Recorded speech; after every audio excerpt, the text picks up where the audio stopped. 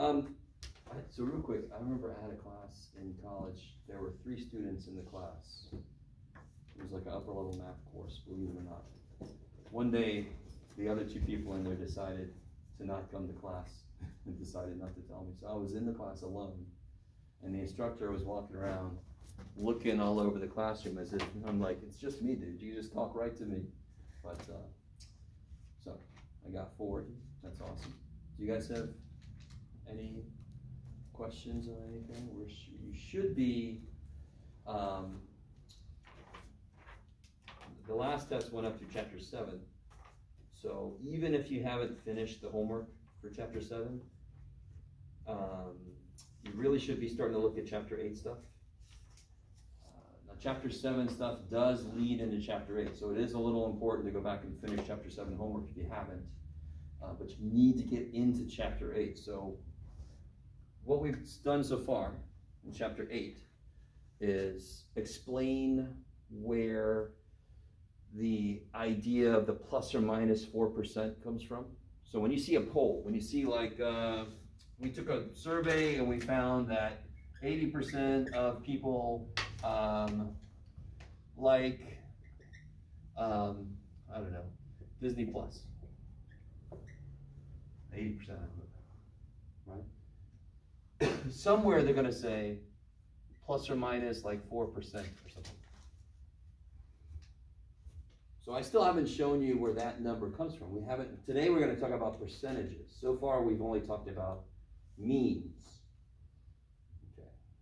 Now, I don't know if you've noticed, anytime I lecture, I try to break the lecture up into a couple parts. There's the concept part, and then there's a nuts and bolts part. And I know as students, you're very interested in the nuts and bolts. Just what the hell am I going to have to be able to do, right? What is a problem going to look like? So let me try to talk a little bit about the concept again real quick. All right, say there's a population somewhere. Yeah, let's say let's talk about like the population of reservoirs of water across the U.S. that go to homes. You with me? And there's like an average. There's an average. What am I saying? There's an average like number of particulates in the water, right? Like number of the parts per million. So let's say you have water, you can have so many parts per million of the water be, what's a good example?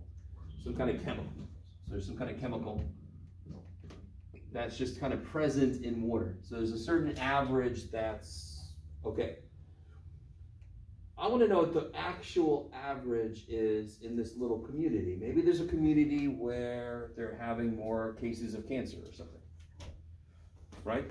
So I go to this community, and I know, when I go to the community, I know that there's an average amount of this chemical. There is. Everybody with me? Like if I go to a building, I know there is an average age of everybody in that building. I know it exists, don't I? Yes? I haven't calculated it yet. But if you walk into a building, do you all agree with me that there is an average age of everybody in the building? Okay. So if I go to this town, I go to some town that's having a lot of cancer, and I know there's an average amount of that chemical in the water. I know it. I just don't know what it is because I'd have to sample all the frickin' water, correct? In fact, I said sample, but I'd have to test it all to figure out what is it. So what do I do instead? I take samples. This is what you see in movies. Scientists go in and they take a sample, they take a core sample, they take all these samples. Yes? What does that say next to population? Chemical, sorry. Chemical. So there's the population of the reservoirs of water, right? And I know that there's this certain chemical that could be present.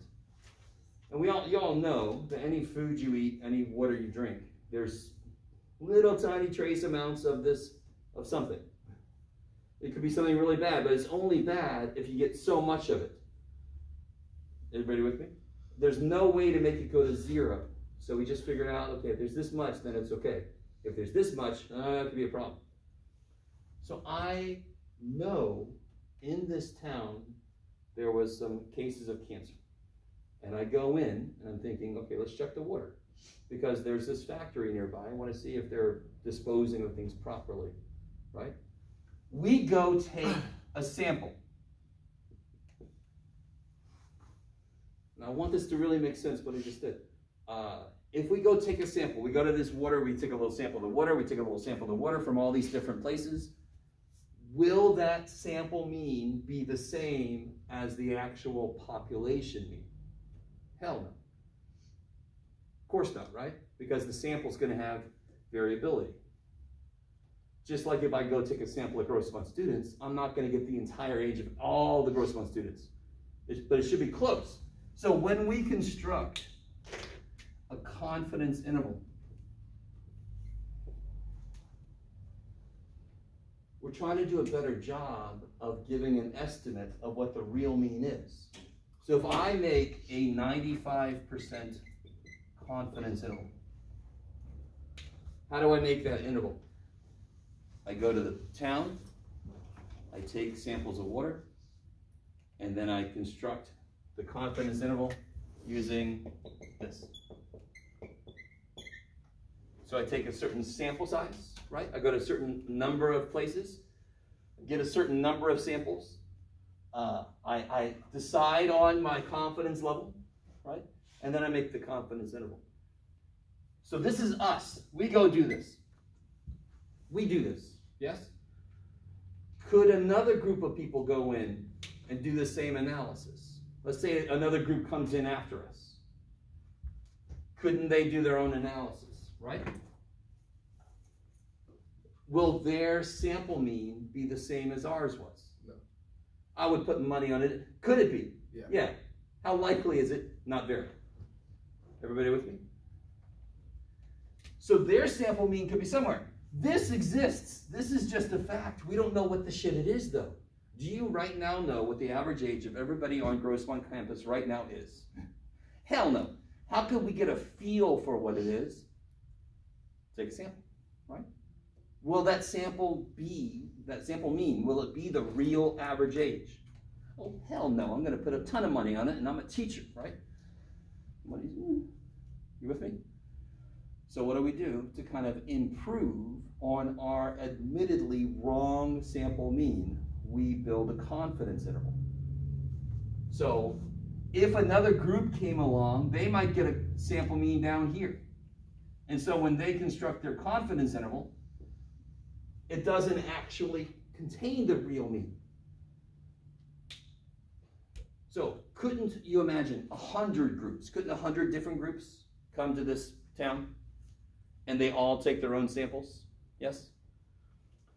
What a 95% confidence interval means is when all of them make their own intervals, 95% of them will actually capture the real mean.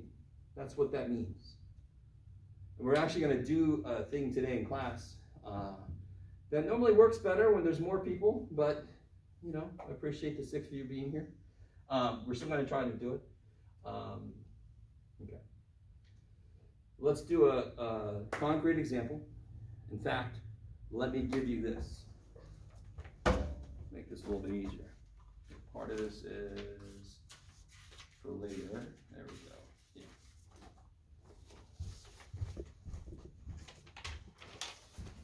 Sure.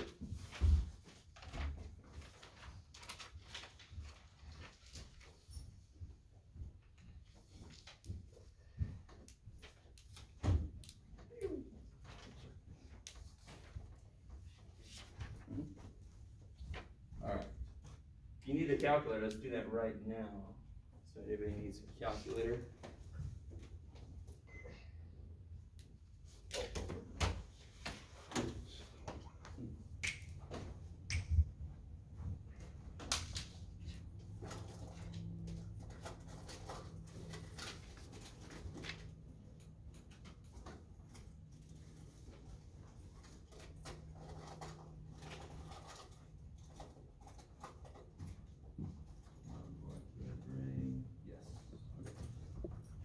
Need one?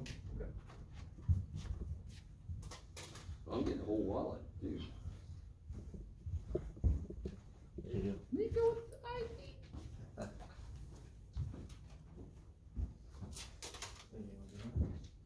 You're welcome, my good sir. Using good health. Oh, that's really good. Bum, bum, bum, bum. All right, let's take a look. I'm going to do part A with you, and then I want you guys to do part B. Can everybody see that? I'm joking. Hold on. All right, let me turn off one of these lights here. So you need your Z-score chart, and you need a calculator.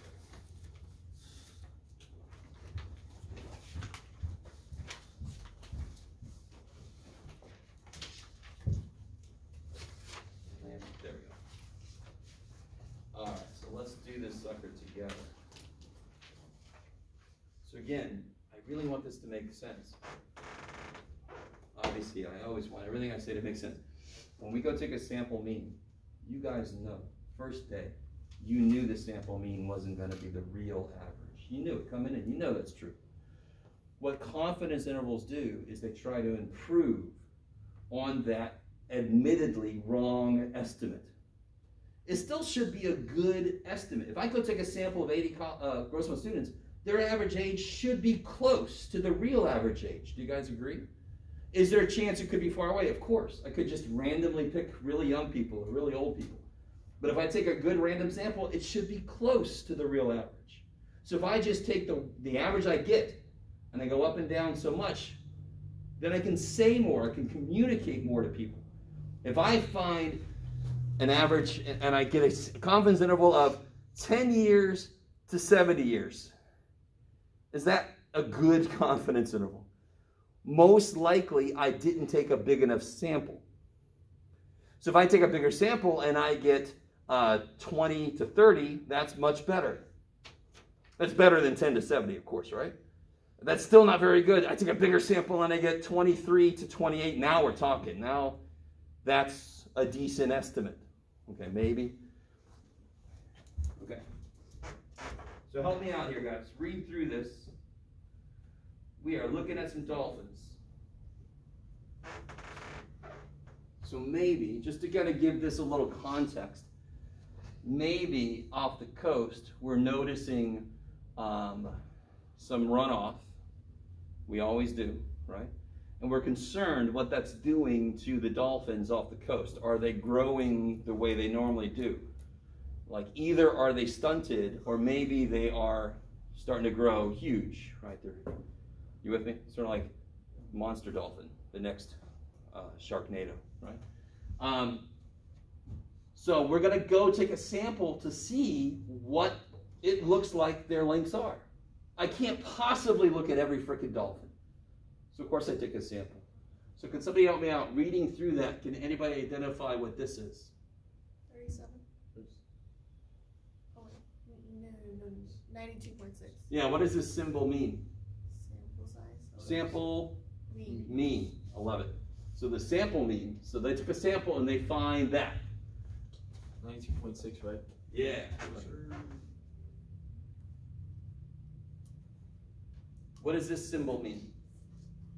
Population standard deviation. Yeah. And what's this? What's the symbol for a sample standard deviation? Anybody remember? Oh, I'm sorry. Everybody at home should be here, but that's all right. So anybody remember that Greek letter is for? This is the Greek letter what? Do you guys remember? Anybody remember the name of this? It's not mu. Mu is the mean. This is the Greek letter S. This is sigma, right? So population standard deviation is sigma. Sample standard deviation is S. So you kind of see in a few situations, Greek letters mean population. Our letters mean sample, right? You guys semi with me? Sort of like when the Super Bowl happens. They very often will use Roman numerals, yes? To make a seaboard. So we use Greek to mean population, and then we use our letters to mean sample. So that is the population standard deviation, and of course that is 4.11.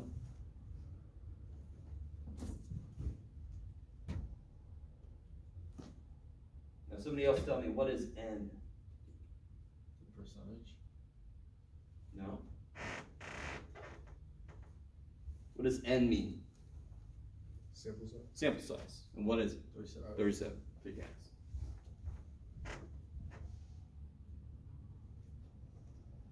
So can you guys identify real quick? Here's the formula. What's the only thing in the formula that I don't currently know?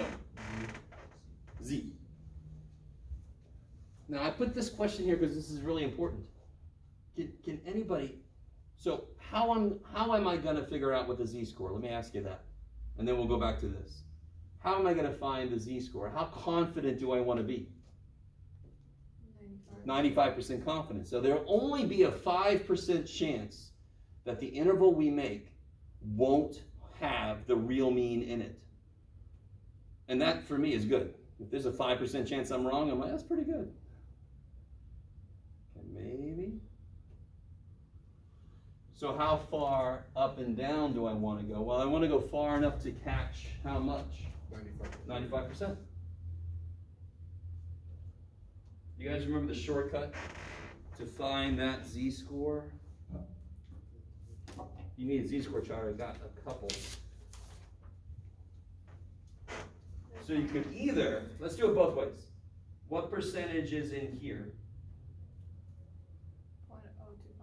Right, because there's 95% in, there must be 5% out. So there's 2.5%, 0.025. So if I look up 0.025, that is an area. Areas are in here. 0.025. Bam! I see 1.96, right? That's negative 1.96, so what's this one?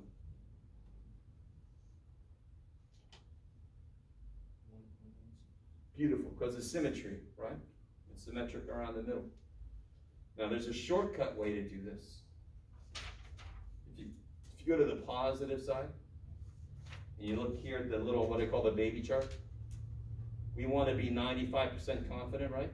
Sure enough, that's 1.96. You can focus a little bit. That's better. I want to be 95% confident, 1.96. So if I wanted to be 99% confident, Z would be 2.575. Okay, cool. And again, all the Z-score tells you is how far from the middle you get. And of course that makes, if I want to be more confident, I want to go further from the middle. So of course my Z-score is going to get bigger. So I go further out, I catch more shit. Okay. So we got 1.96. Why don't I put negative 1.96? Because the plus or minus is built in. I go up and down. Now can anyone tell me, real quick, how did we just find 1.96? What did we use? What did we use to find this? I know it's a silly question. What did we just use? Z-score chart. What's got to be true before I can use the Z-score chart? What's got to be true about the distribution? Look at the top of the page. What shape does it show? On the Z-score chart, what shape is up the top? The shape on the top. Yeah. What is it? Yeah, the shape we're working with right there. Totally. What shape is this? Or what's this called? Normal distribution. Normal distribution. Okay. Let me stop for a minute. I really want this just to make total sense. The only way I can find the Z-score is to use that chart. Why is it okay to use that Z-score chart here? Why? Well, it's got to be true. It's got to be normal. Can anyone see there's one number up here that guarantees that the means will be normally distributed? Does anyone see that? What's the magic number? N has to be greater than 1. Nope. Tripping a little bit. 30. Yeah. Anyone remember that? That's the whole thing from chapter 7. Once you get a sample bigger than 30, then the means will become normal enough. And what is N for us? 37. Yeah. So right here, N equals 37 greater than 30.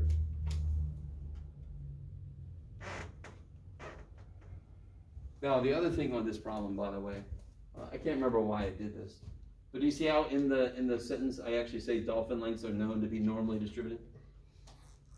I didn't need to say that because the sample size is big enough to save us if it wasn't normal, right?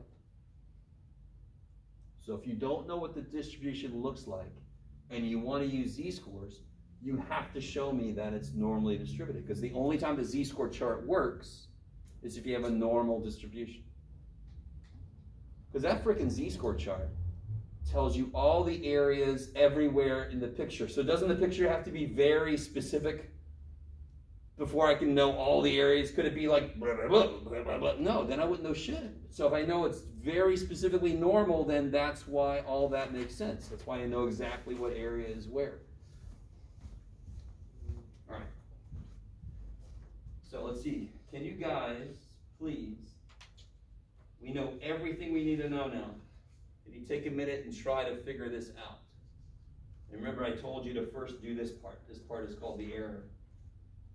I would first calculate this. So try to throw that in your calculator, and then I'll come in afterwards and catch up to you. So again, just to remind you, I said calculate this first, and then you would add it to this and subtract it from this.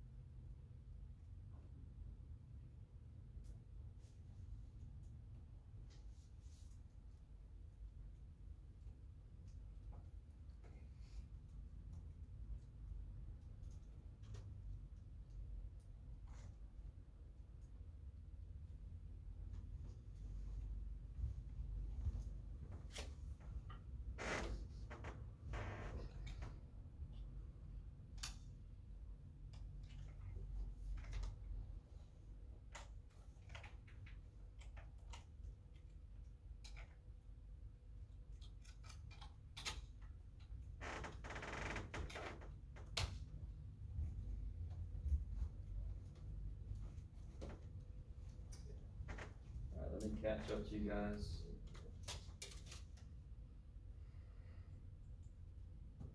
Did anybody get the error? This piece? 1.54.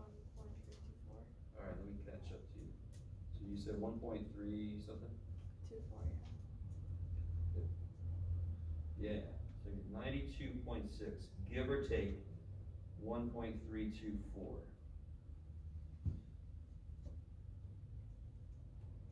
Now you just have to do 92.6 minus 1.324 and 92.6 plus 1.324. So it's from 91.276 up to 93.924.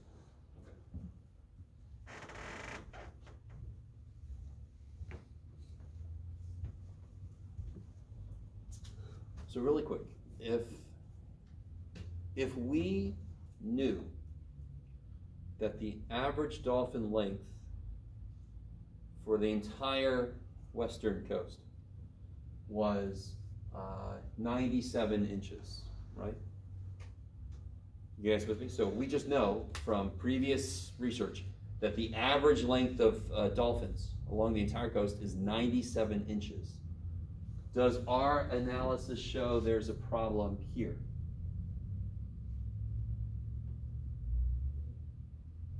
What does it look like our dolphin's average length is. From this to this, right? And if we know the average length for dolphins along the whole coast is 97 inches, is this evidence that something is messing with the dolphins' ability to grow? What do you guys say? Yeah, because 97 is not in here. We are 95% confident that this interval has the real mean for dolphins off our coast. Now, is this evidence that the runoff is causing the problem? Not yet. We did nothing to look at that, but we know from this analysis, we have evidence that the average length is shorter. Now we can start to look at some other analysis to see what's causing that. And you guys all know after a rainstorm, you don't go to certain beaches. You guys know this? You know what I'm talking about. So there's runoff. Do you think that runoff could affect species living off the coast? Yes, right? So if there's dolphins that live off a coast that doesn't have runoff, and we do this analysis for us, and we're like, oh shit, they're shorter than the other dolphins somewhere else. That's an issue, isn't it? That says something's going on, right? Is it possible that shorter dolphins just like it down here in San Diego?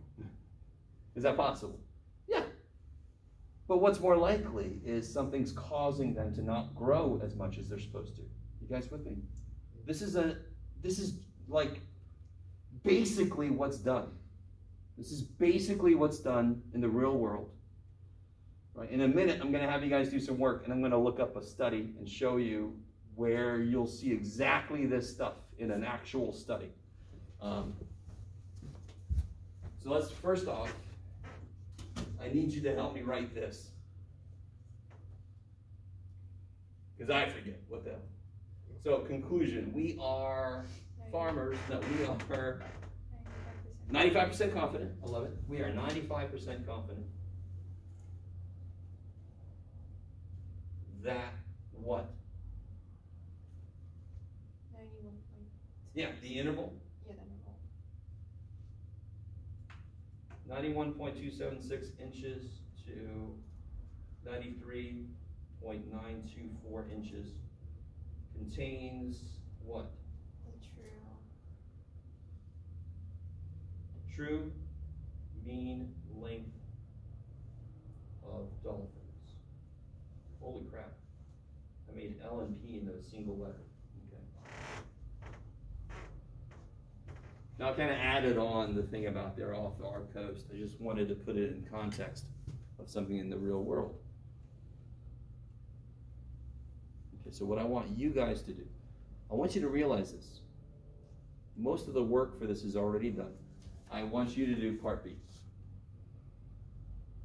It's all the same stuff. It's the same problem, correct? Can anyone say what's going to change? Z. Z is going to change. All right, so go ahead and try to do part B. And I'm going to look up the study for us. Let's see. Where did I put you? There.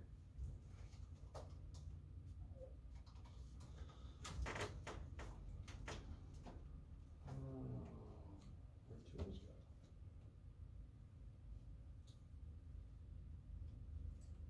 There.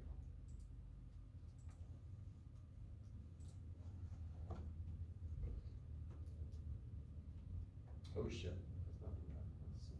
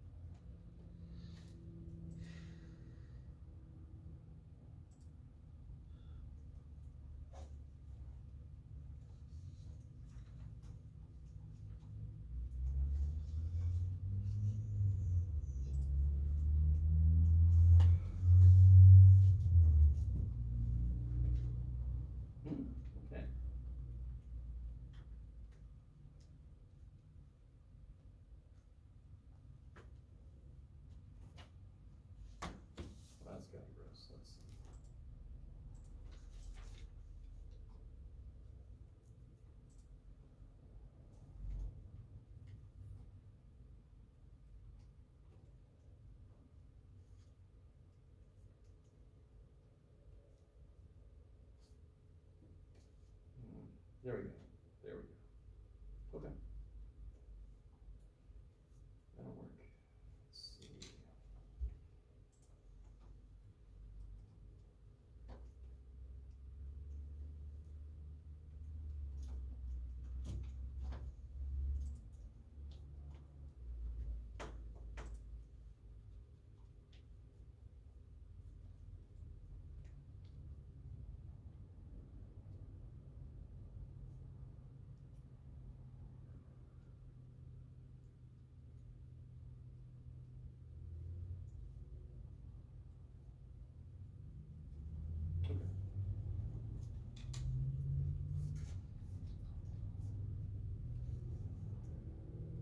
Yeah, okay. Let's just get it there. All right, let me catch up to you guys with what y'all doing. Okay.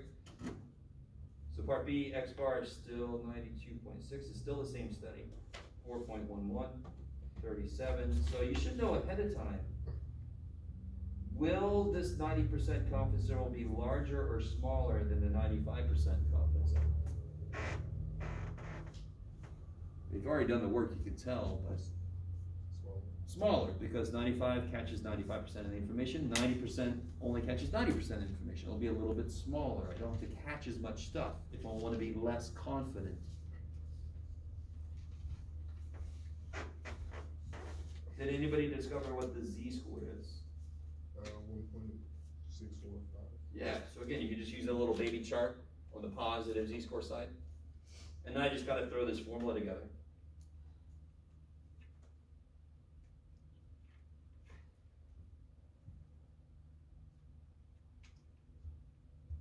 All right, how'd you guys do with this? Did you guys get that far setting up the formula? Everybody cool with the 1645? Okay. So now if I do this, 1.645 times 4.11 divided by square root of 37, I get 1.111. Then I want to do 92.6 minus 1.111 and 92.6 plus 1.111.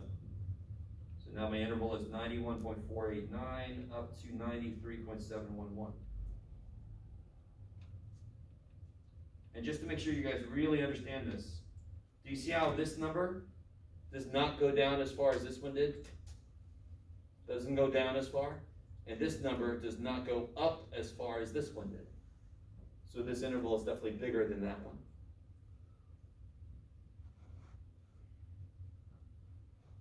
So then you would just say, we are 90% confident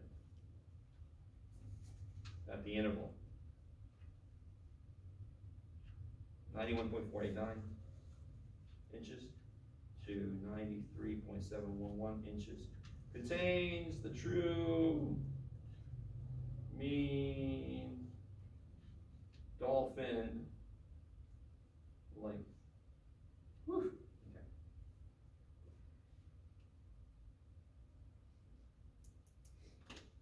So you don't have to say exactly those words, but you have to capture that idea. All right, so before we move on to part C, because we have to prove that formula I've got there, I want to take a minute and show you a few studies. Just show you the work we're doing right now is exactly what's done in official scientific analysis and published in journals. Right? I'll give you a minute to copy all that down. You can read that, by the way. That's pretty good. Right? I'm sorry I write so horribly, but okay, you guys know.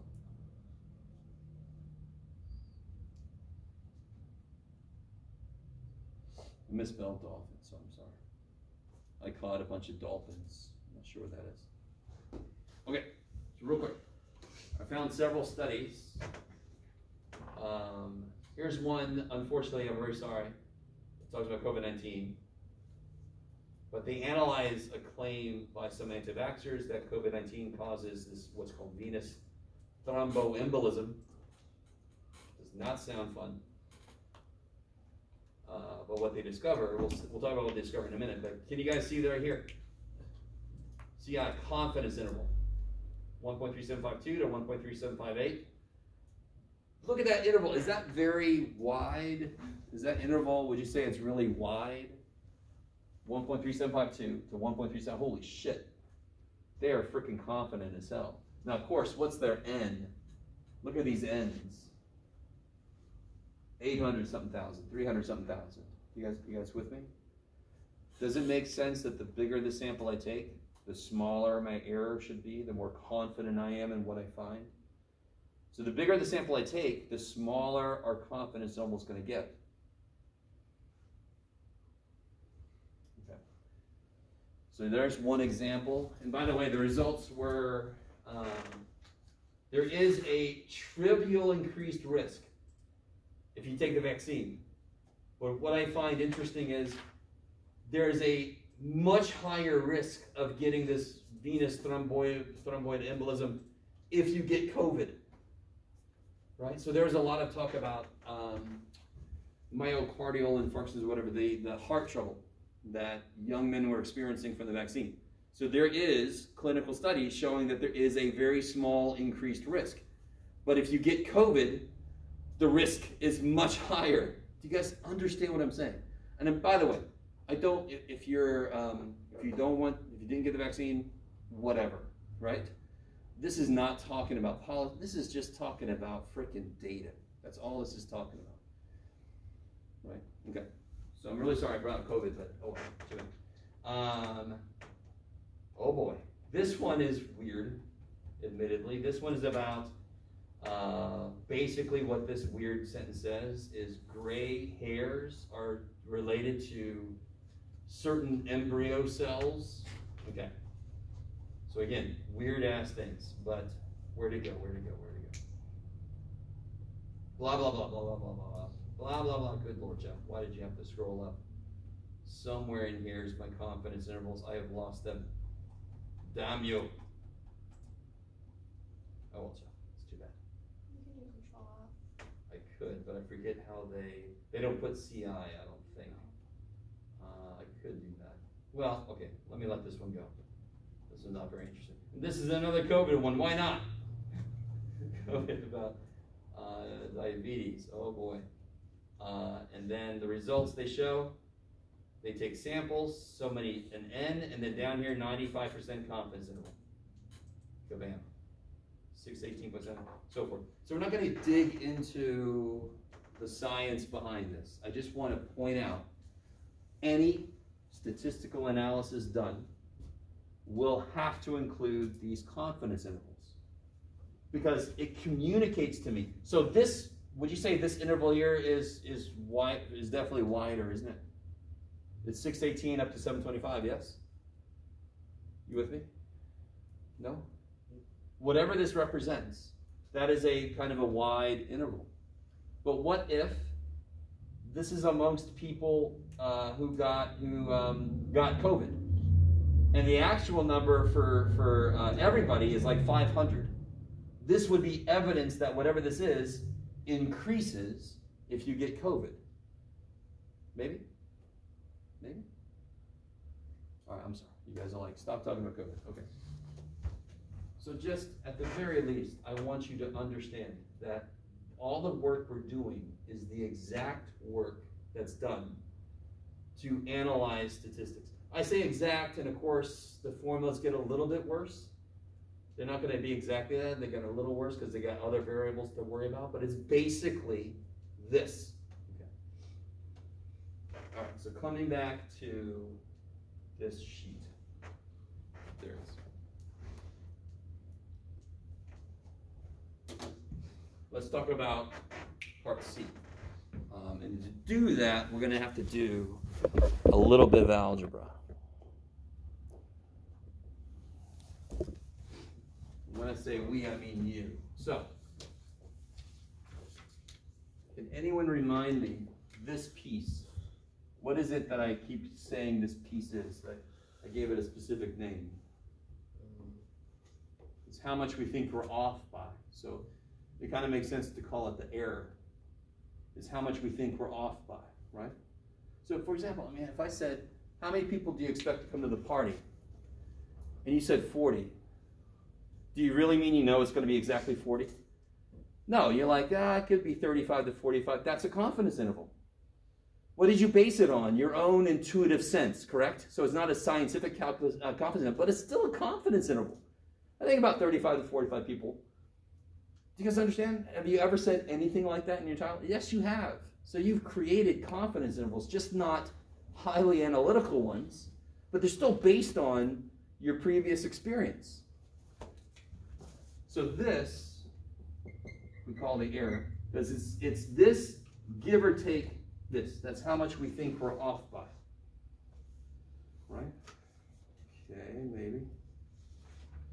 So, the error is equal to this. Is everybody cool if I write this down? Let me just talk about that specific piece. So just like we did up here, if I know the sample size, I can calculate the error. We did that twice, right? What if instead I know what I want the error to be? If I know what I want this to be, let's say I know I want it to be right here, 0.5 inches, within 0.5 inches. That's the key word for error. I want to be off by half an inch. How much were we off by in part B?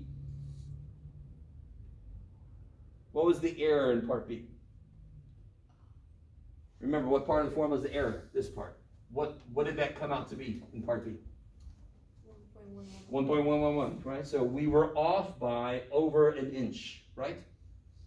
So if I want to be off by just half an inch, wouldn't my sample have to get bigger to be more certain about what we find? Don't I need to take a bigger sample to have a smaller error? So let's see what happens. So let's do this. This setup currently is good if I know this, and I know the sample size. I can calculate the error. In this case, I know the error. I want to know what the sample size is. Can somebody help me solve this equation for n? Now, if you look there, you see the answer, but we're going to get there. What are the steps? On each side. Say again? Divide E on each side. Okay. Okay. I could. It gets a little weird. Let me ask you this. In algebra, when you have an equation, like, guys, we're not going to suddenly become an algebra class, but is this equation like a difficult one? Right? What if I do this? Is that now a little worse? Did I make the equation worse? Hell yeah. So what really sucks is when there's something on the bottom, right? When there's a fraction. How do I cancel this fraction? How do I undo this? What is square root of n currently doing? Isn't it dividing? Don't you want to flip it? So I'm going to, just like in this equation, couldn't I multiply by 7? Won't that cancel that? Won't there now be not a fraction there, right? So if I multiply both sides by square root of n, doesn't that cancel? Isn't that immediately better? Still sucks, but it's better. So now I got square root of n times e equals z sigma. Is that cool? All right. Now I want to get n by itself. And I've almost got the square root of n by itself. What do I want to get rid of? Now I can do, Divide E. yeah, now I want to divide by e. There's nothing wrong with dividing by e there. It just looks a little weird. Man.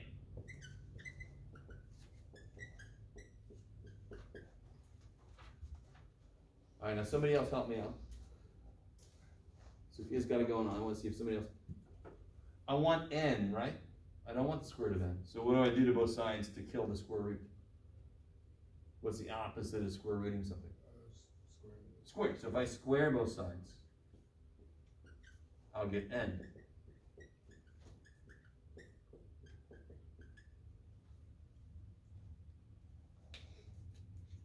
So that's where that formula comes from. Now, to be honest, let me show you. I don't know why I wrote it down like that, because that's not really how I normally do it. I normally do this. I normally do z times sigma over the error, and then a square. It's just a little bit quicker. They're both the same thing. Okay. Now, I'm a little bit evil on this. Can you guys see what z is going to be? I'm a little bit evil on this. What is z going to be? Is it going to be 1.645, like up here? That would be 1.9. Why? 1.96. Why? 95%. 95% I love it. So 1.96.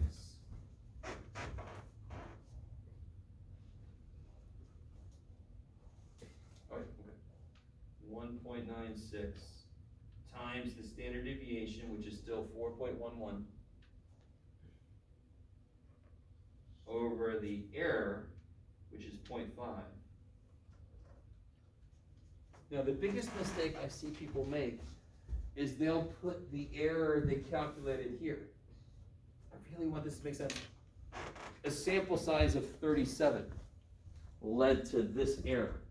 If you put this number into the equation we got, we'll get 37. We already know that a sample size of 37 leads to this error.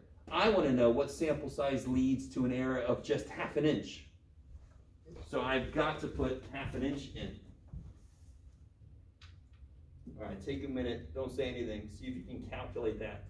You should be able to put that whole damn thing in at once if you use parentheses.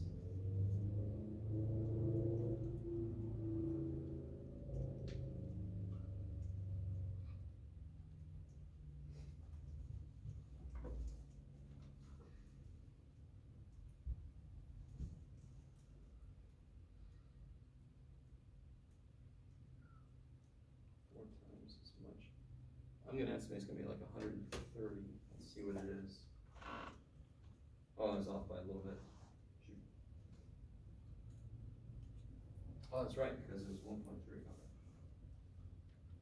You got, what do you guys get for this? Anybody got that?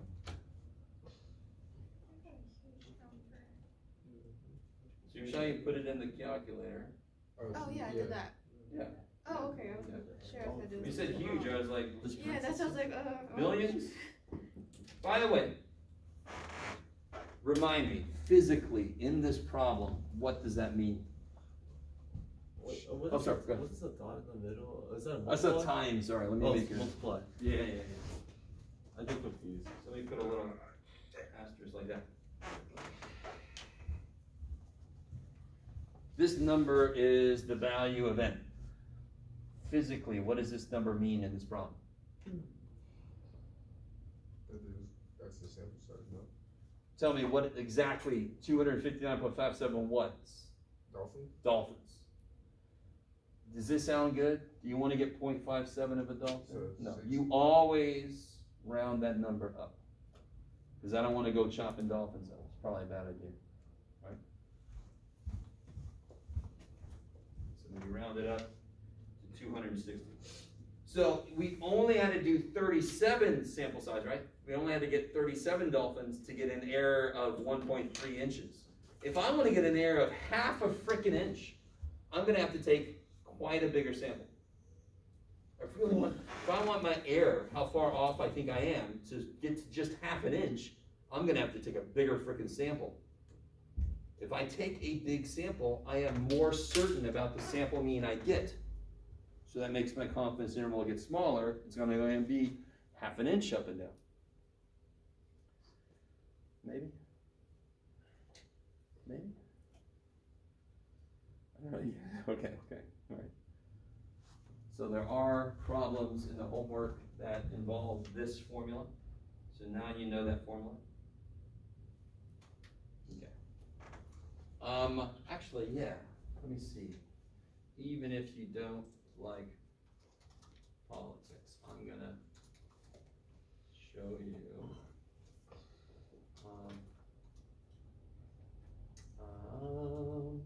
What is this? Nito. Sure.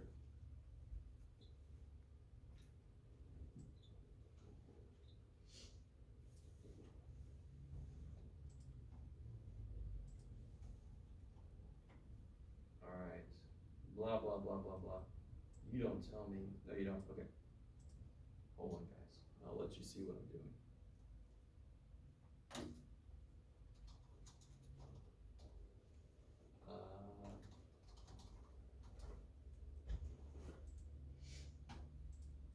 All right, let's look, for example, at crap and a half. Get out of here. Oh my God. Okay. Is this about the Donald Trump's 34 felonies or something like that? You keep going with that. No, no, no. I'm not going to talk about that. Hold on, guys. Election poll. Not 2022. That's in the past, guys. 2024. Okay, okay. Let's see what we got. A bunch of crap. A bunch of crap. No, come on. Give me some data. Give me some data. Wow, that's where I just was. All right, all of you suck. All of you suck. Let me see.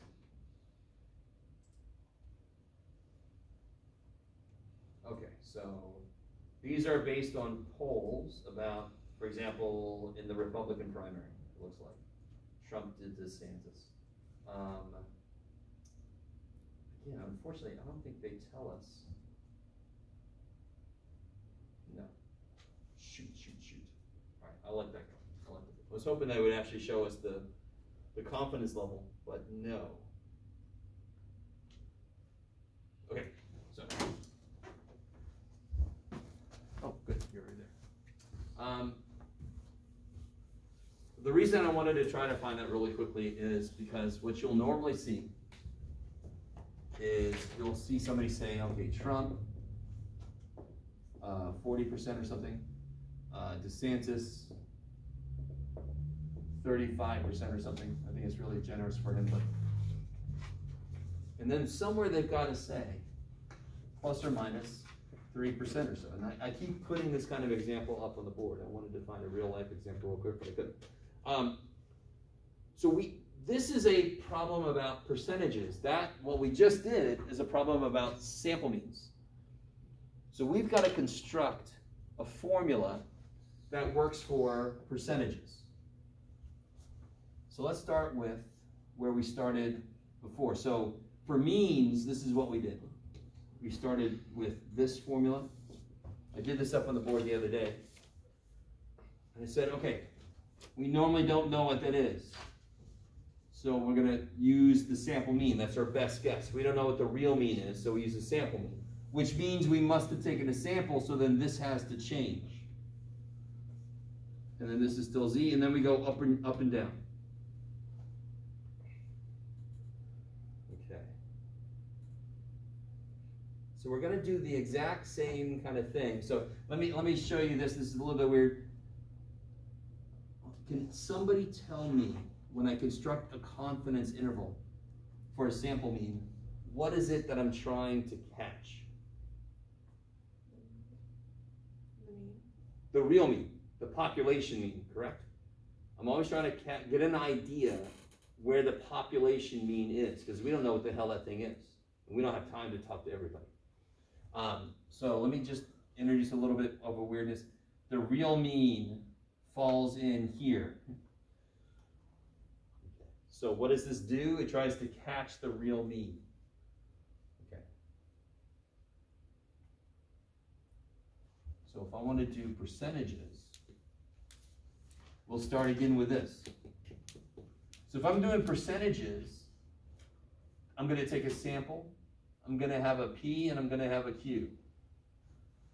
Yes? Well, let's say P hat. Remember P hat and Q hat? Actually, maybe you don't. Maybe I'm talking about that. So back in the day, we had a binomial, and we had NPQ, right? We'd have N and P and Q. We could do the formula for the probability. We could calculate the average. Do you guys remember what the formula for the average was in this situation? N times PQ. N times P. Oh, sorry. And what was the standard deviation? Square root NPQ. Yes. Okay, cool. So that's the truth for binomial, and binomial is all about percentages. So when I'm talking about percentage of people who are going to vote for Trump, for example, either somebody's going to vote for Trump or they're not, correct? So that's two cases. That's a binomial situation. So there's going to be a P and there's going to be a Q. Let me stop for a minute. You guys with me? Okay, so let me get a little more specific. P is the population percentage. Every single time we've had a binomial probability problem, I've told you the percentage of everybody. It's the population percentage. So let me ask you a quick kind of example question to get to the next thing. If I had 75 people in a room and 25 of them like pistachios, what percentage of them like pistachios? Pistachios. What percentage of the people in the room like pistachios? How would you calculate that? 73. How do you get that? What did you do? It's just 1/3 of 75. True, so you do like 25 divided by 75. 11, so that's 1/3, so that would mean that it's 33.32%.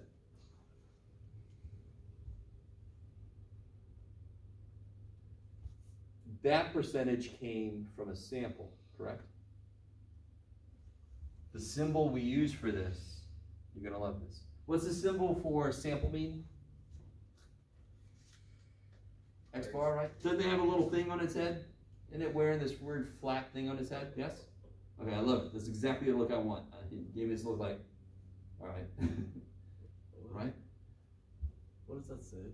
Which next part? to- Sorry. Right next to like. Pistachio. Oh, pistachio, sorry. Yeah. Oh, that's much better, Jeff. Pistachios. I don't know, it just came to mind. P is the population percentage. P hat, and that is not me making that name up. That is the official name of this. P hat is the sample percentage.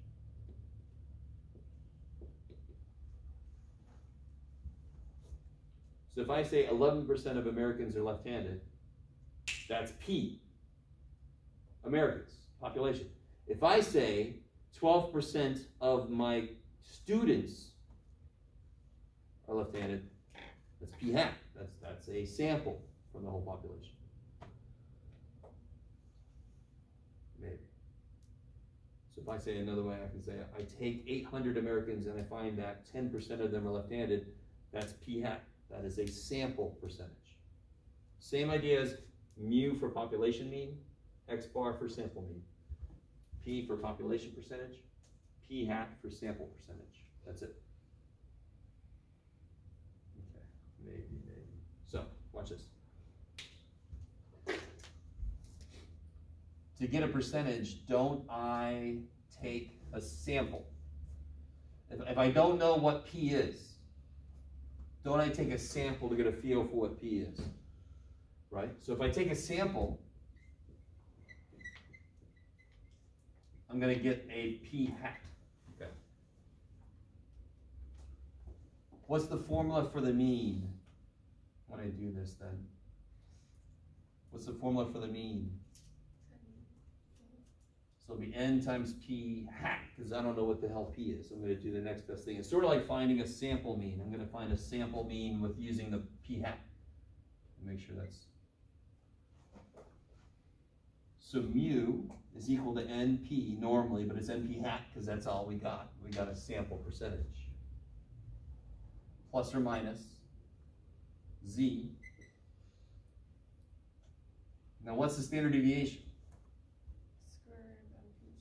Good. In this case, though, it's got to be NP hat, Q hat. So again, I really want this to make sense. When I do this work, can I use mu? No, because the whole point is I don't know what the hell the average is. I have to use the sample mean. When I do this work, can I use P? No, I don't know what the percentage of the population is. I have to use my sample percentage. And again, we're right now in the state of deriving the equation. You're never going to have to do this yourself. I'm just showing you where the equation is coming from. We're not there yet. So again, this is trying to capture this, just like this. This is trying to capture the real me. Same thing here. This is trying to capture the real me, NP. Bless you. Thank you, thank you.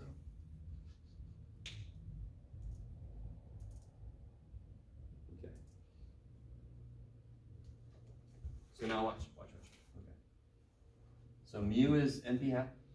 That's the equation. Sigma is square root of NP hat Q hat. That's the equation. Z just comes for the ride. I'm going to go up and down just like I do for any confidence interval.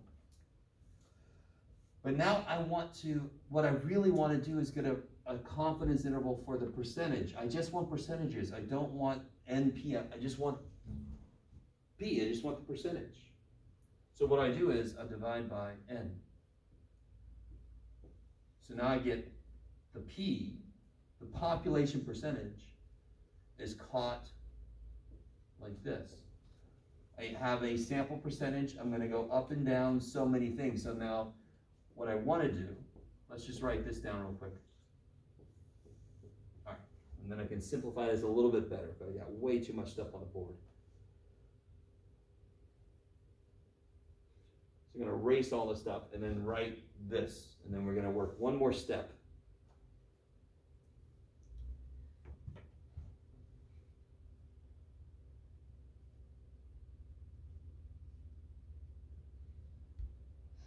There's a lot going on up here. I understand that. This is all the concept. We're working our way towards the formula. Same way we work towards this guy. Okay, I'm going to erase all this. You guys ready? Oh. You good? Okay. Take away Trump and DeSantis. I'm going to keep this here for a second.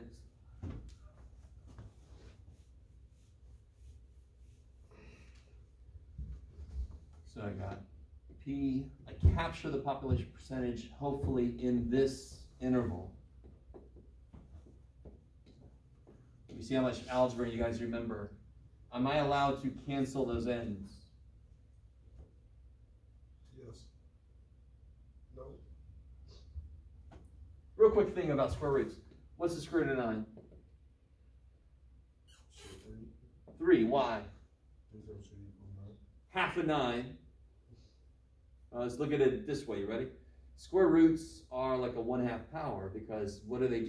They cut something in half multiplicatively. If I said what's half of 9, you should say 4.5. If I say what's half of 9 multiplicatively, 3. So half of 9 is 3. You guys with me? On the bottom, I have a full n, don't I? On the top, I got half an n. Right? So I don't know if you guys remember. If I wanted to divide something in a square root divided by something not in a square root, I can't do that. If they're both in a square root, like if I had the square root of 8 divided by the square root of 2, I can do that. If they're the same root, I'm allowed to combine them. Half of 8 divided by half of 2 is half of 4, which is 2. So I need them both in a square root. Can somebody tell me what is the square root of n squared?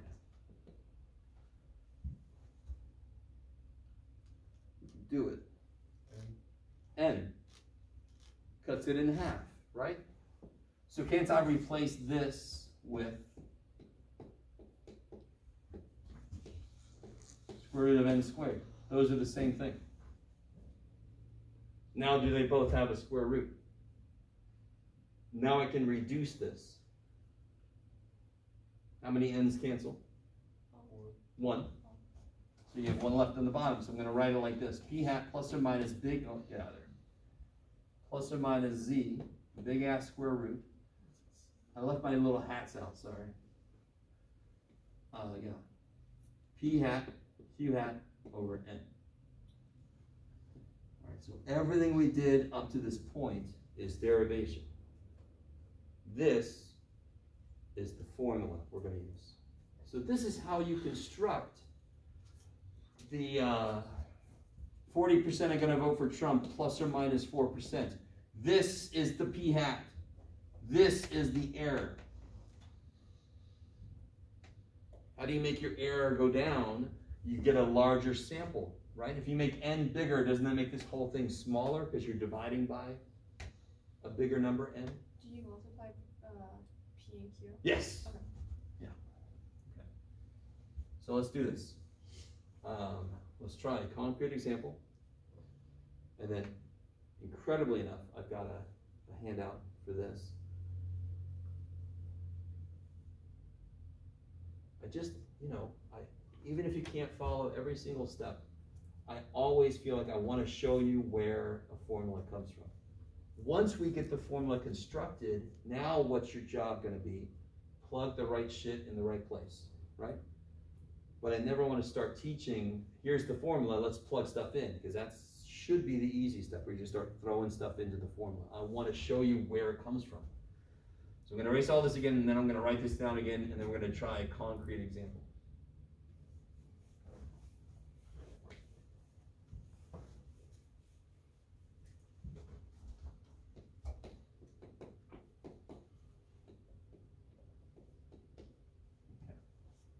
So let's say we sample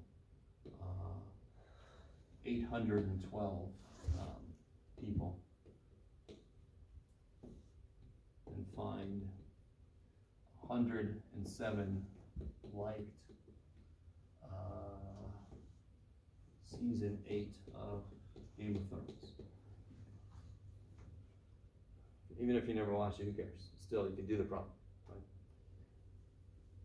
Seems high.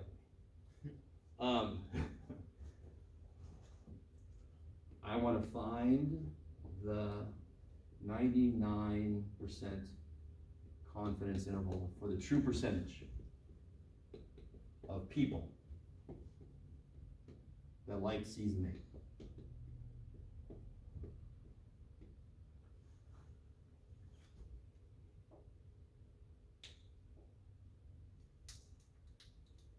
Can anyone tell me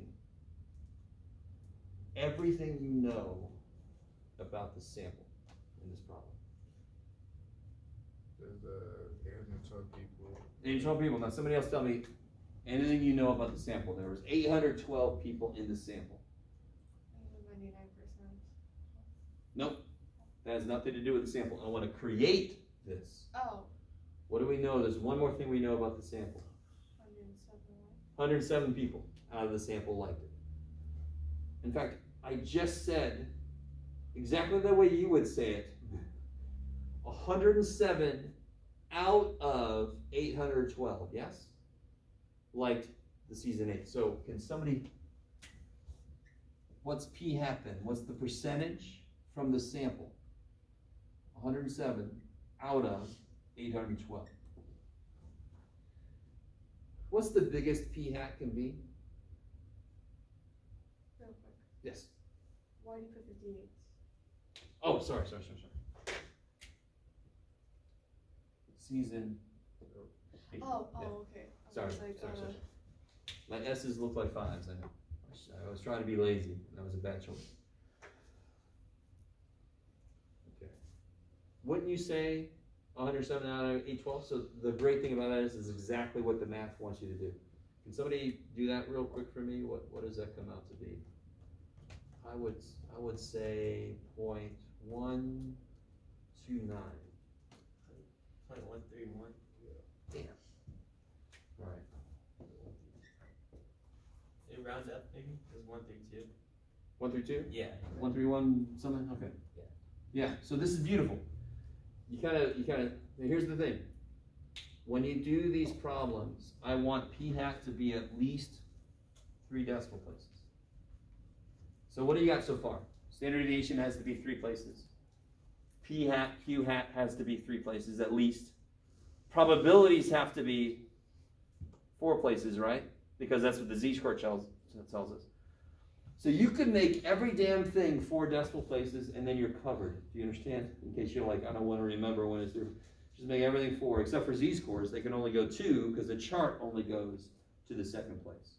You guys with me? Okay, maybe. Can anyone tell me what Q hat must be?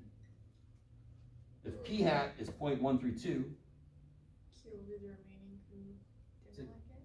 Yes, the remaining. So what's remaining? Let's see, 8 makes that 9, 6 makes that 9, 8 makes that 10. Yeah. So no matter what clothes they're wearing, P and Q have to add the 1. So if they're wearing hats, they have to add the 1. If they're wearing socks, they have to add the 1. By the way, there is no P sock. That sounds like a terrible thing. Sounds like, you don't want to wear that thing, just like you don't want to wear the P hat. Now, what else do we need for the formula? What's N? Well, N we know already. What's N? 812. 812. And what's the last thing we need for the formula? We got everything we need except one thing. Z-score. So can you guys look real quick on the baby chart? 2.575.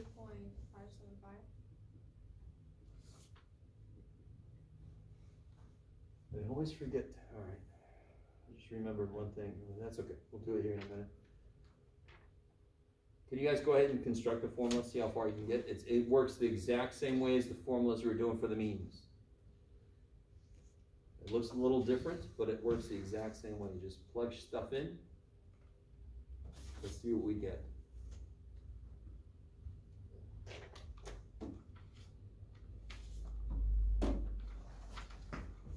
Should we do the error first?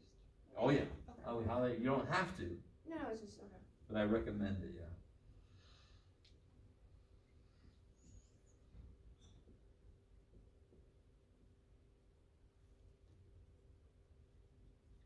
Let me see what I can do. This in my head. Why not, Jeff?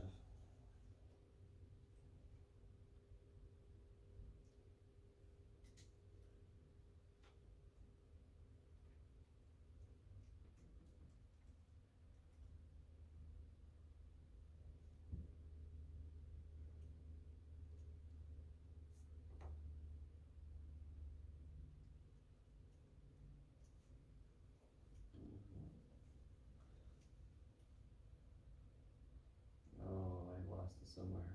Ah, shit. That's a lot going on. Like, oh, one. What was it? Oh, yeah, that should be bigger. All right.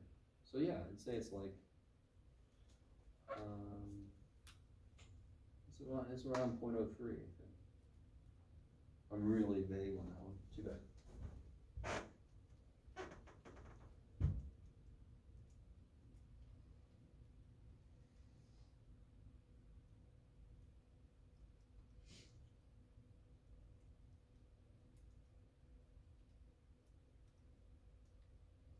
Oh, holy shit. Okay. Did anybody get this piece right there, the error? 0.0305. Yeah, so you can make it 0.031 if you want to. Oh, okay. This piece has to be at least as many decimal places as this piece. Yeah.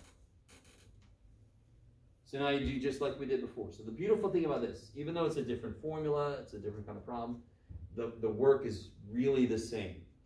Now you subtract 0.031 from this, and you add 0.031 to this. 131.969.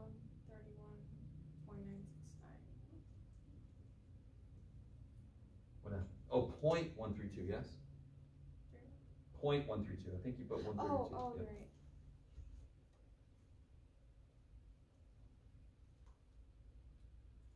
So it's roughly 10% to 16%. Do you guys see that? To make those percentages? Did you guys get those? Okay. Yeah, I'm doing it in my head, and I'm not sure if I can always trust that. But I was kind of impressed. I got that. Anyway, sorry. I'll stop. So we can say the same thing. We can say the same thing. We are what? 99%. 99% confident that the interval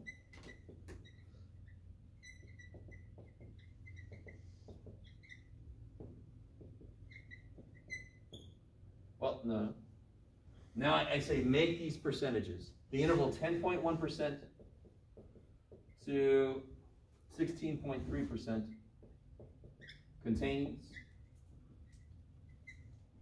the true percentage of people who light season 8. Okay. Which again, I don't know. Sounds maybe about right.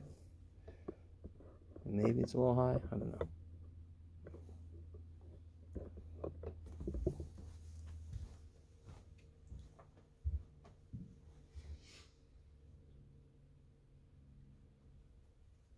So we found 13% in our sample. Confidence interval is a better way to communicate to somebody. Because if I just say it's about 13%, well, how far off from that do you think it is? So if I say it's about 10 to 16%, all right, I can work with that. That communicates more to me about how certain you are. If somebody else came along and said, I think it's about 5% to 28%, it's like, okay, that's a little bit huge. But still, even then, I would know less than a third of people liked it, right? Okay, maybe. And of course, why would that be good to know? Well, if you're planning a sequel and everybody hated the last season of your show, maybe you should scrap plans for the sequel, right? Okay. Really sucks because I wanted to rewatch it. Now I really don't. Okay. So again, sorry if you don't watch it. So let me give you this.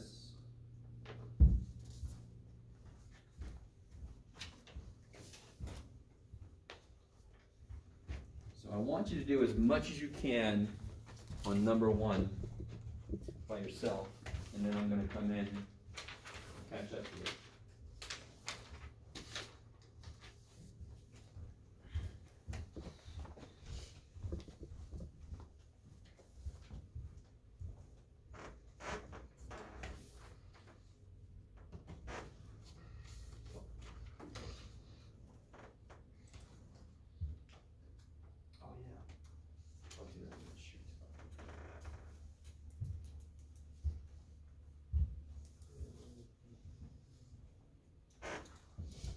Oh yeah, let me talk about it right now. Sorry, let me interrupt you guys real quick. I always forget to do this. When we did confidence intervals for the mean, what had to be true to make sure I can use the z-score chart? What has to be true for me to use the z-score chart? The distribution has to be. What kind of distribution do I have to know I have? Normal. So what's one way to check if it's normal? N greater than 30. Okay, so that one we did was 37. That was bigger than 30. We're allowed to keep going. If N was 11, I couldn't keep going except that problem I did say it was normal.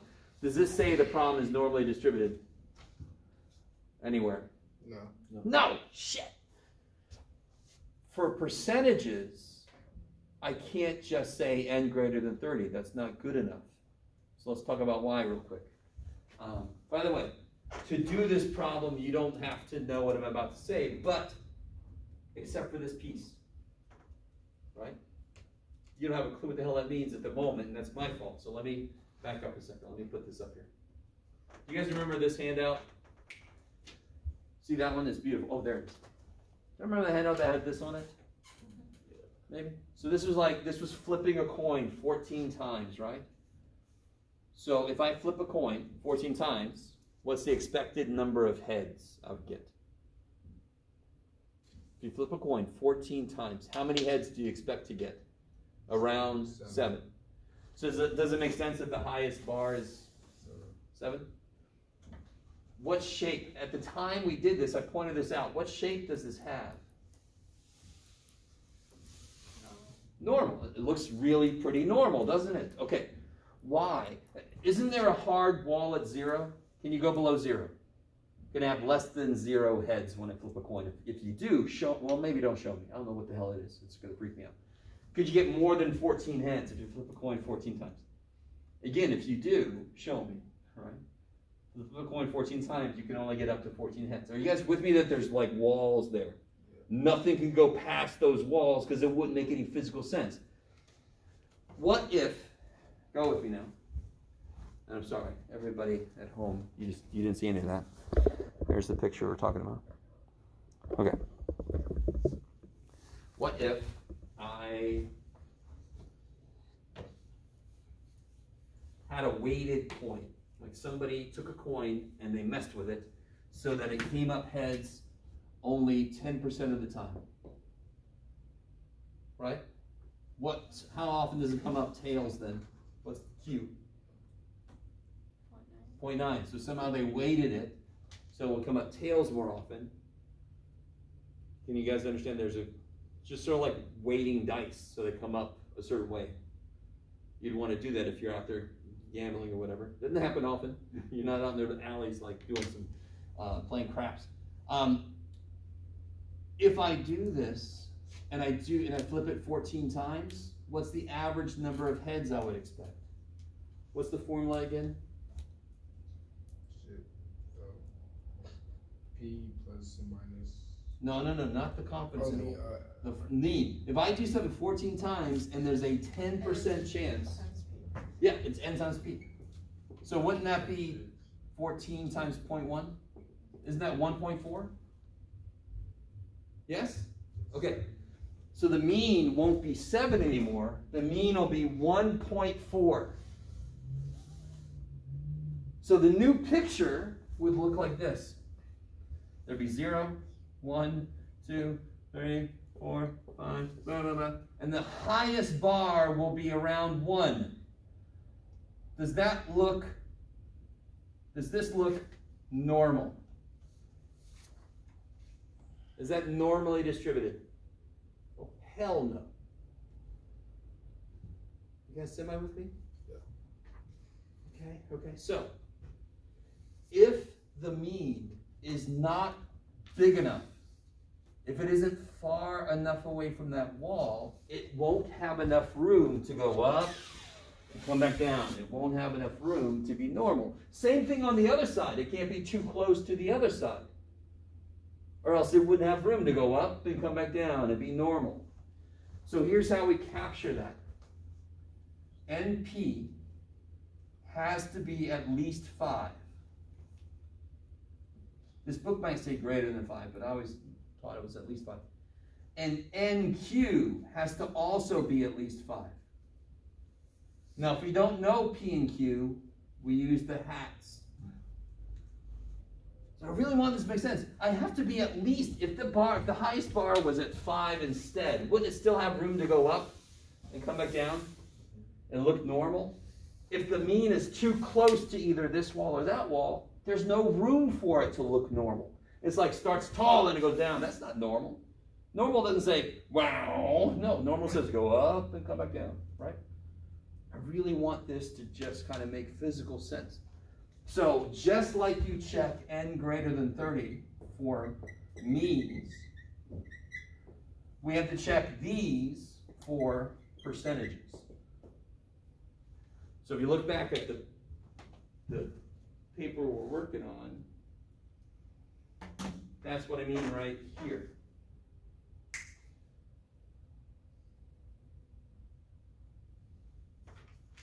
So I'm sorry, keep going. Whew.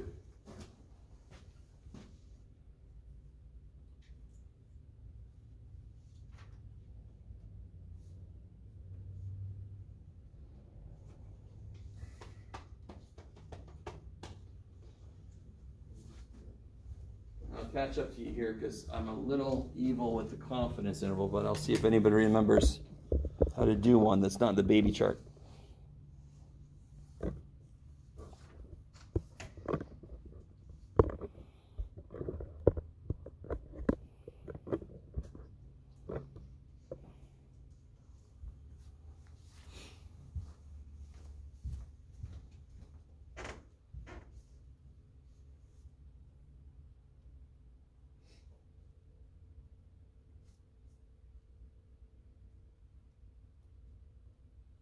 Let me catch up to you guys a little bit. How did you guys set up P hat? I sort of gave a little formula here we haven't really talked about directly, but how do I do P hat?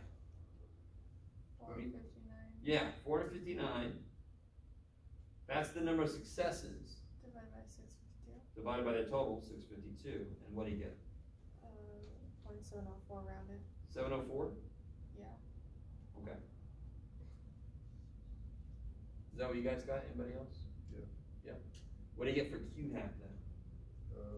0.9 or 0.296. 296, I love it. Just 1 minus this, right? Together, the hatted ones here have to make 1. That's kind of silly I asked this because we already know, but what is N? 652. 652, that's always the bigger number, the total number. What is N times, now this is kind of funny, let me see if anybody can see what this is going to be. What is N times P hat? 652 times 0.704. Yeah, so 652 is N. I'm going to multiply by P hat. Does anyone see if I multiply this times this, I should get close to that. Yeah, Right. you get 459.088. I love it. And why isn't it exactly this? Because that's rounded, right? We rounded this. So it's a little shortcut. If you got to calculate NP hat, it's just going to be X. It's just going to be the number of successes. But if you don't see that, just multiply N times P hat. 652 times 0.704 is roughly 459. Is that big enough? Yeah. Because it's at least what? 30. Nope. Oh shit. Push it. 5. So means N greater than 30. Percentages NP NQ bigger than or equal to 5. Yeah. What's NQ hat going to be?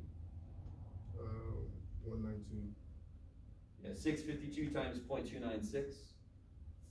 So that'll be, what'd you say, 192 roughly. 192 point something, I'm sure, right? Yeah. And that's at least 5. So what does that mean if I do this check and it passes? That means it's normal enough. Question, how do you get 192? I don't know. So we did, what's N 652. and what's Q hat?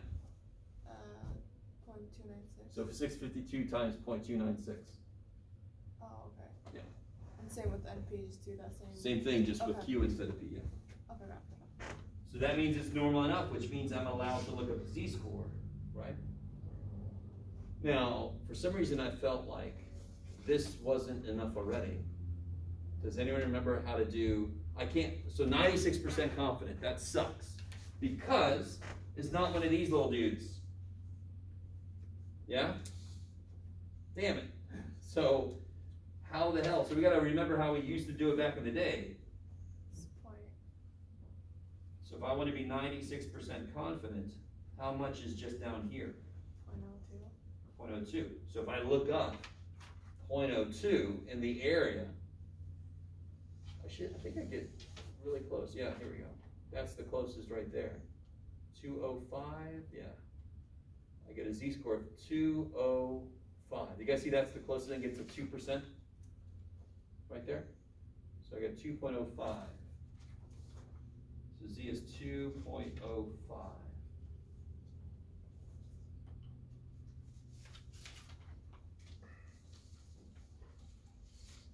All right, so now try to construct the formula. And then I'll catch up to you. Yeah, that's true. That's okay.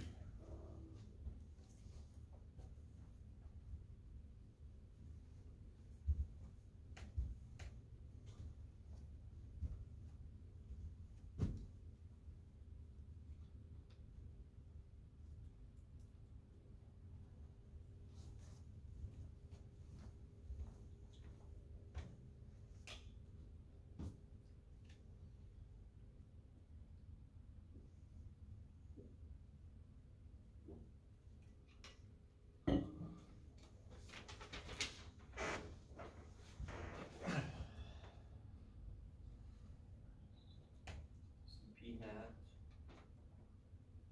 give or take, the Z-score.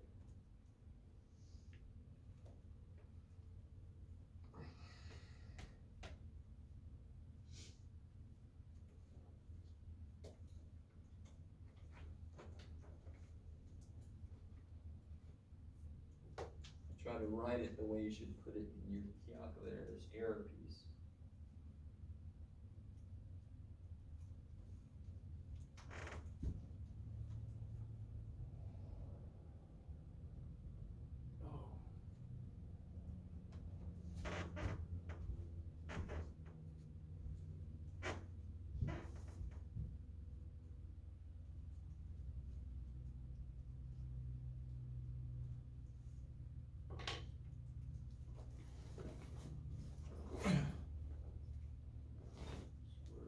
get one of the newer calculators, it's nice because the square root symbol just kind of grows. So you're certain you're getting all the stuff in there you're supposed to. If you have one of the old ones where the square root doesn't grow, you just don't close the parenthesis until you're done. That's why I put like a parenthesis at the beginning. If you have the newer one, you don't have to put any parentheses because you can see the whole damn thing is in there. So let's see what we get here. I get 0.0366. Can you round to 0.037? Yeah. So we got 0.037 because that's got the same number of decimal places. So if I subtract that, so I want to take 0.0704 minus 0.037, so that'll be 0.667, is that right? And if I add 0.037, I should get 0.741.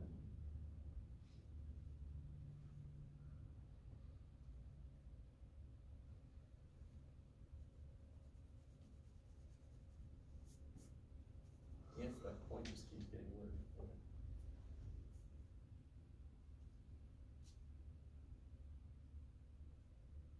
I'm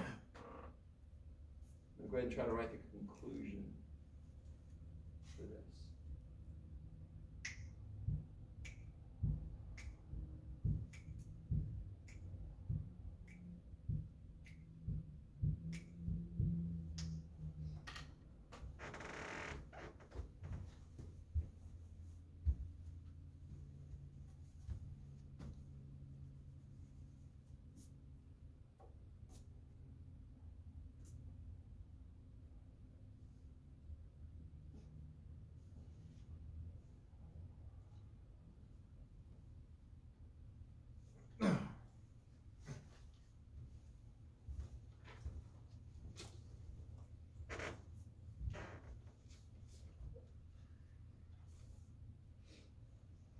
So let's see, we are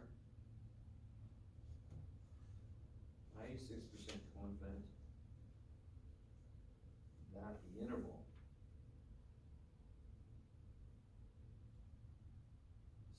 .7% to 74.1% contains the true percentage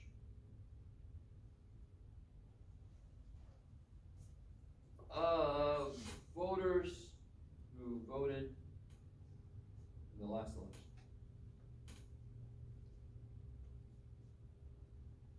Okay.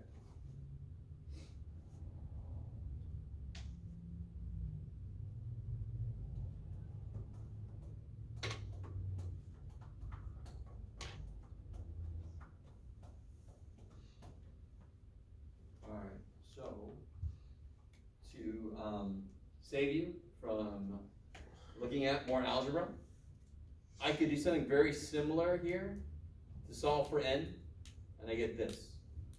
It looks a lot like z squared sigma squared over e squared. It's just got p's and q's in it now, right?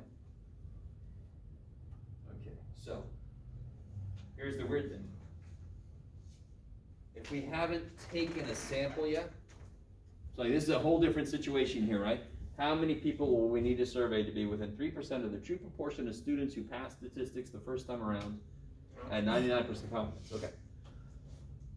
We haven't taken a sample yet, right? P hat is a percentage from a sample. We have no idea what it is. What is your best guess for any percentage you don't know? Like, what's the percentage of women who are in the tech mall right now? What's the percentage of people who are who identify as female in the tech mall right now? What's your best guess? 30. Nita, what do you base that on? My instinct. Instinct, okay. So in general, best guess is 50%, Oh. 50-50, right? I don't know. Could be one of the other. I have no idea. If I asked you, what's the percentage of lobsters in the Atlantic Ocean right now that are sitting on a rock? Do we have any idea? Any idea? No. So our best guess would be 50%. I don't know, 50%. That's our best freaking guess when they have no idea. So do we have any idea what percentage of students pass statistics the first time around? No. Also, this is the sample size I need to get to be within 3%. If I don't know a damn thing, the sample size should get bigger to cover my ass for not knowing stuff. If I assume P hat and Q hat are 50-50, that always makes N the biggest it can be. So mathematically, it makes sense to assume these are 50-50. If you don't know P hat and Q hat, you assume they're 50%. So what do we got? 99% confidence. Who remembers what the Z-score is for that? 2.545. Cool. And then we're assuming P hat and Q hat are both 5%, 50%, sorry. And we want to be within 3%. 3% is 0.03. Be really careful. You got to make the percentage into a decimal, or else everything's going to freak out. So if I throw stuff in here, 2.575 squared times 0.5 times 0.5 divided by 0.03 squared, now I can figure out how big my sample has to be.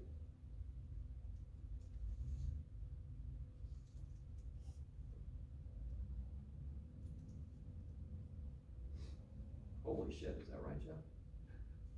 I think so. Oh, I see. That's better. Okay. So I get 1841.84, so I'm going to round it up to 1842. I think that's when Columbus did his thing. I don't know. 1842 or 1890? Are you talking about Columbus? Columbus, yeah. Didn't he discover America in like 16 something? 14. So 1482? Oh, okay, so I knew the numbers then. Well, that makes sense, Jeff. How could he discover America after we'd done a lot of shit here? Okay, so that's 1482. Okay. A little history, showing off my horrible history. Wait. I don't even know. No? I can't remember. Okay. 16? I can't remember.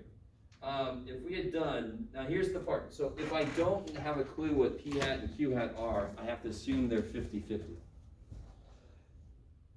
Has anybody heard of people doing preliminary studies? So one reason they do preliminary studies, they take out like a small sample. They want to get an estimate of what P hat and Q hat are. If they can get an estimate of what those are, they can put those numbers in here instead. So, let me see. We got a little bit of time. Looking at this sample right here, can anyone tell me what P hat is? 31. No. P hat's got to be less than 1. So it's 31 out of 42. 42. I like it. 31 divided by 42 is 0.738. Q hat is 0.262.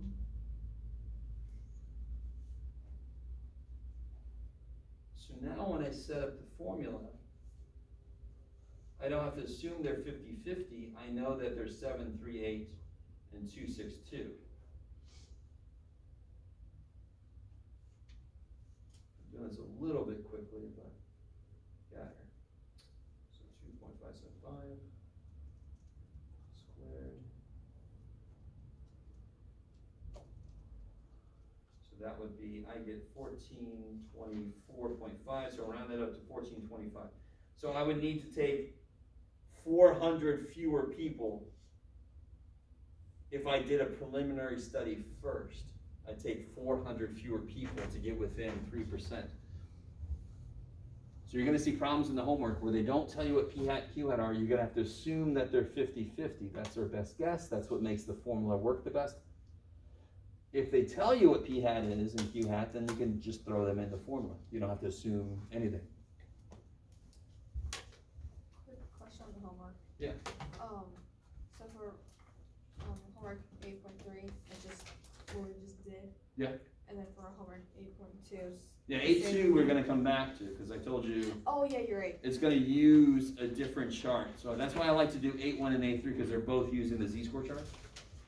8.2 has an not entirely, it's got a slightly different chart that we're going to use to find what we're going to call T-scores instead of Z-scores. Okay, I got self A2, so A1 and, So A1, A3, okay. you can do.